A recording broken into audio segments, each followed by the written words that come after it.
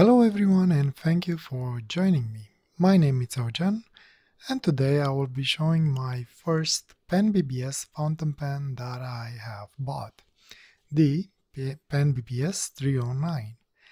I had the pen for a couple of years in my collection and used it a couple of times.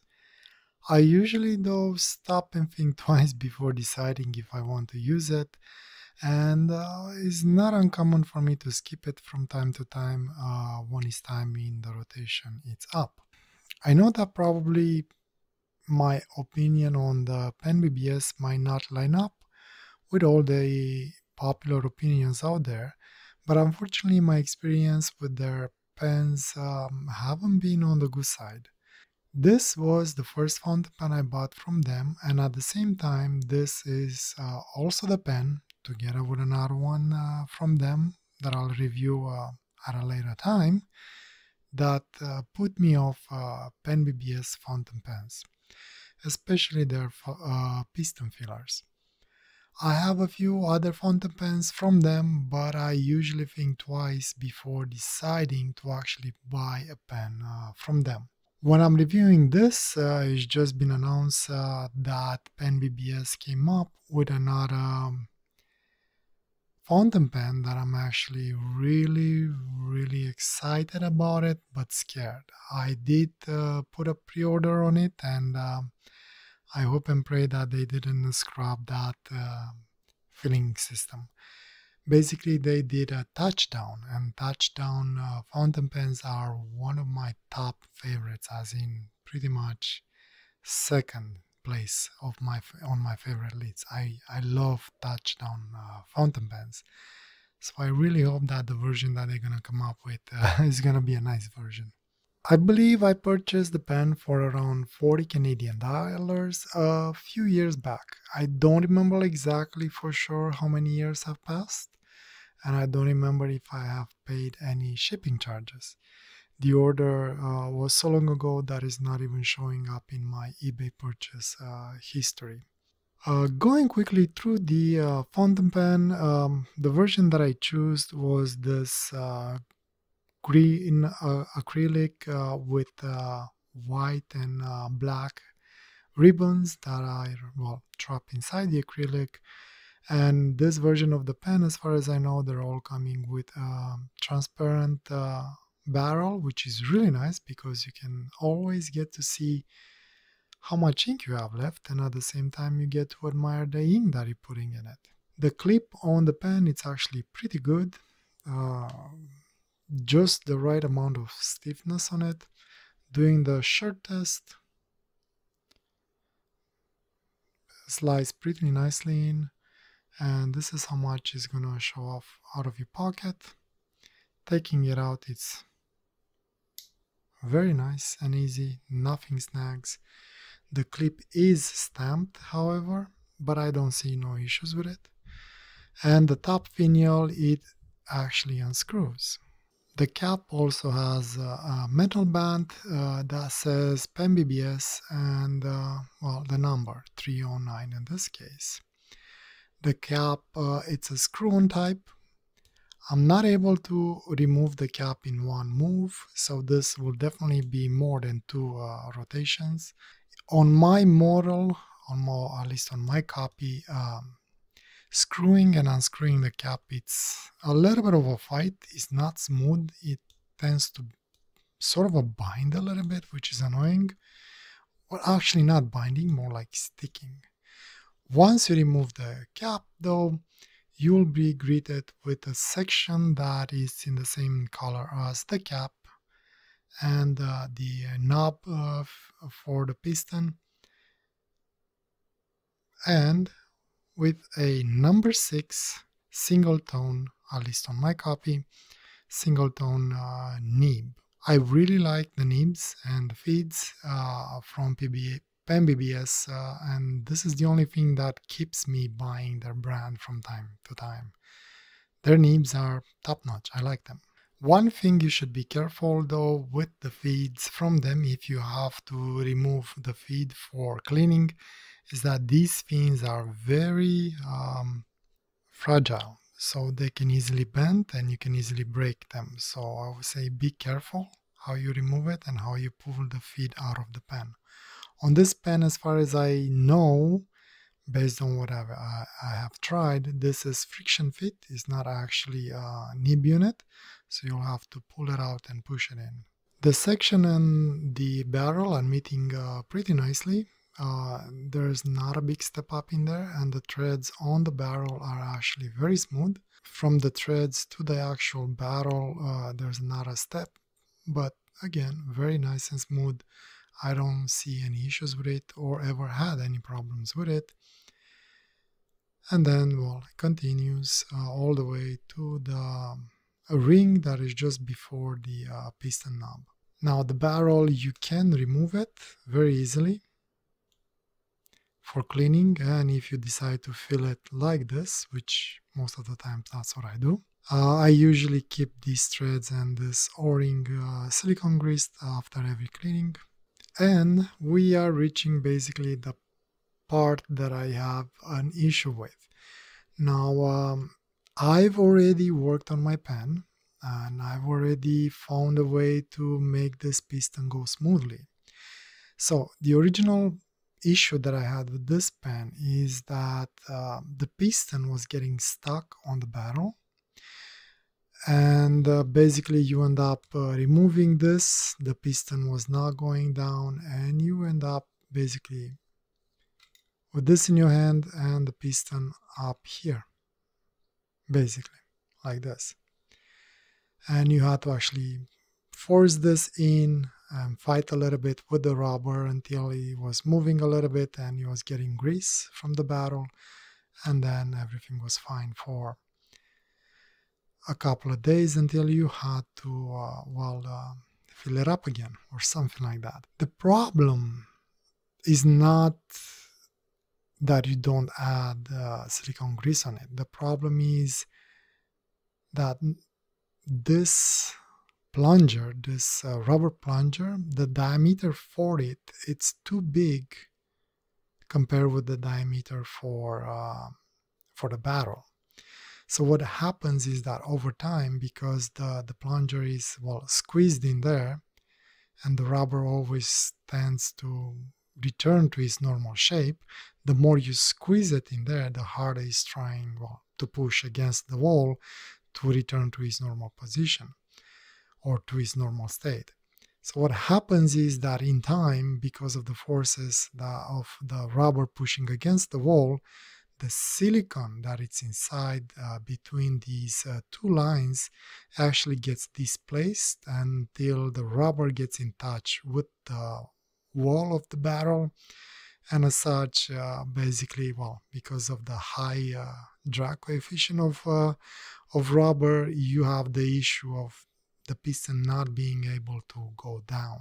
Now, the only way I found to fix this, and it's a pain in the rear end basically, and it's not something that I usually recommend, but that's the only way that I found to fix it. And it seems like it sort of works. I still have to do some work on it because pushing the plunger in is still a little bit of a fight. I think I still have to shave a little bit off from those two lines of the plunger. So the only way to fix this is basically to put the plunger in a drill and then using something like 500 or 1000 grit sandpaper, you wet sand those lines. Now, sanding rubber, it's a pain in the butt and it will take a long time, and you have to use a fine grit and you have to make sure it's wet sanding so you don't actually damage and rip chunks out of that o-ring. And when you do this, don't press too hard. You have to slowly go gentle and make sure that you sand it perfectly all around at the same level. Now, moving away from the piston, the pen, it's actually fairly well balanced. Without the cap posted, its balance is pretty much in the middle. Lengthwise, it's actually a good length. The pen does post and posts fairly deep. You have to push it a little bit in to make sure it's secure in there, and it won't actually turn the piston knob, so it's a good fit. However, it does back weight the pen a little bit, most probably because of that metal band, and the balance shifts a little bit towards the top of the pen, is not in the middle anymore. So since the piston is working for now, I will go ahead and fill it up the normal way. If this, however, doesn't work for you, what you can do, you could completely ignore it if you don't want to go through the trouble and wet sand that rubber down. You just open this and you pretty much treat it as an eyedropper. Use one of these that I had prepared just in case. Use one of these to fill up your pen and put the suction band back in, and you're done. For today's drawing, I was planning to go back to one of the inks that I had purchased from Aliexpress. This one. Okay, put the piston down, put it in the ink, go halfway up, go back down, and then go back all the way up. The pen gets a pretty good feel, so the piston, when it works actually very well. No complaints there. And the section cleans up very nicely. No issues there as well. And doing a quick writing sample for those that care about it. Again, the pen does post, but because of the weight, I usually use it unposted. So this is the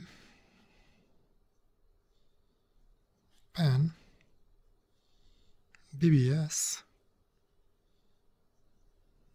309.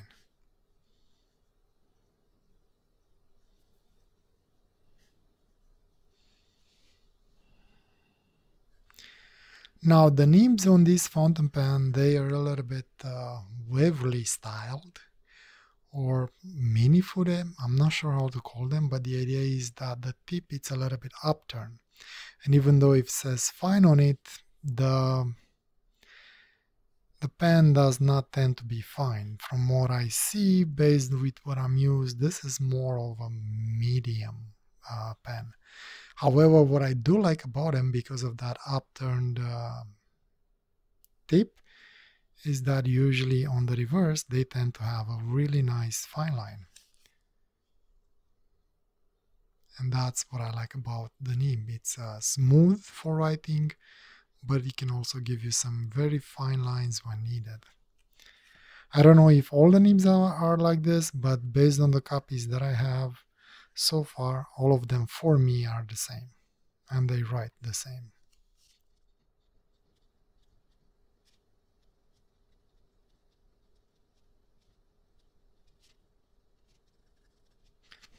Because of the medium size that usually these nibs have, I tend to write a little bit bigger, just to make sure I can actually make the letters stand out a little bit better, but it's not a pain in the butt. However, if you like to write a little bit smaller, these nibs might not be for you. I don't know if they make extra fine. All the nibs that I had so far are fine.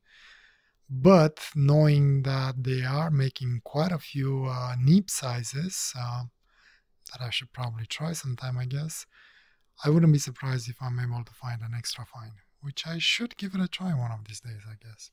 For today's drawing, I wanted to keep it as simple as possible. Never used this pen for drawing. I used it for writing in the past. And for today's drawing, basically I wanted to draw a flower. Keeping it very simple. I don't know what kind of flower this is, but hopefully it will turn out okay. I made some marks to see if maybe I'll draw some droplets on it or not, depending on how I feel. And it's gonna be also a couple of bokeh balls in the background, and hopefully the rest of it will be in a darker shade. I'm not 100% sure exactly how I'm gonna do the shade. I don't know if I'm gonna use the same color and then just darken it as much as possible, as in overlaying it, or actually go to a black ink. I'm still deciding on that. Who knows, maybe I even gonna keep it just white. We'll discover that together. So I'm gonna start working on the drawing, and I'll let you know what I think of this pen. Addressing the drawing quickly, midway, as I was finishing drawing the flower and bud, I decided to swap the inks when drawing the green stem. I thought it's a great opportunity to also use the green ink that I purchased from Aliexpress as well. I think that was a pretty good call since both colors seem to complement each other very well. I also decided to drop the bulky balls effect that I was planning. Too much stippling involved, and well, at 1 AM I wasn't really feeling it anymore. Plus, I also did not want to distract too much from the flower, so again, I went for a simpler approach for the background. Just giving the feeling of some grass around the flower. I think in the end this suits the flower even more and doesn't distract as much. The ink that I used for the grass effect was Diamine Earl Grey. I am really pleased with the end result. Simple, clean, and makes me feel like slowly I'm reaching a new skill level when drawing with ink. Well, at least that's what I like to lie to myself. Regarding the fountain pen, it worked very well and without a fuss. Once it's inked, all my gripes with the pen are gone and I really enjoy using it. Well, until I have to refill it again, and I always wonder if it's gonna work out or not. Things that I like about the PENBBS 309. At the top of the list is the nib, and this is the only one thing that I truly love about PENBBS pens, no matter the model I had so far. Hands down, one of my favorite feed and nib combination on the market that comes from a Chinese manufacturer. Specific to this pen, I like the clear transparent barrel and the fact that it's combined with really nice color acrylics and that the cap, section and piston knob are matching. I also like that it holds quite a decent amount of ink and that you do not require any tools to disassemble the piston. Super bonus points on that. Wish all piston fillers would be like that. I also like that you can treat the pen as an eyedropper and fill it up with a syringe rather than bother with a stock piston. And finally, I think the pen has a good size and girth, and that will fit the majority of people out there. Things that I don't like as much on the PENBBS 309. Well, the first thing and probably the only frustrating part that I have with this pen and hate at the same time is the piston filler. From my perspective, this is a major flaw of the pen. Yes, I can work around the issue and yes, I can treat the pen as an eyedropper, but if I buy a piston filler, I expect to use it as a piston filler. In my case, I was able to work the plunger and make it work, even though I still need to spend a little bit more time on it to make it perfect. Without working on the plunger, on my copy at least, this pen fails to deliver as a piston filler, and as such I cannot and will never be able to recommend it to anyone. Again, adding more silicone grease won't really fix the issue. The problem is the rubber plunger and it having a larger diameter than it should be. Also, I noticed that I tend to have this issue more when it's warmer outside, like summer days. In winter, because the plunger has some shrinks ever so slightly, I usually don't used to have this issue. The only other thing that I think could have been maybe a little bit better on this pen, and this could only be an issue with my copy, well, they are the threads. They are way too stiff for my comfort to screw or unscrew. Every time I screw down the cap makes me a little worried that I might strip the threads on it somehow. And these are the only two things that I don't like on the pen. And it's frustrating because this pen could have been a perfect pen so easily, but unfortunately it isn't. And that's pretty much a wrap. If by any means I have missed anything or you have any other questions, please leave them in a comment below and I will try and get to them as soon as I can. Please feel free to also leave a comment if you want to share your experience. We all have different experience and it will be nice to hear what others think of this pen. My experience might be different than yours and that's okay. With that said, I thank you for joining me today and I hope I will catch you next time. Wish you all the best and a wonderful day or night wherever you are. Take care. Bye.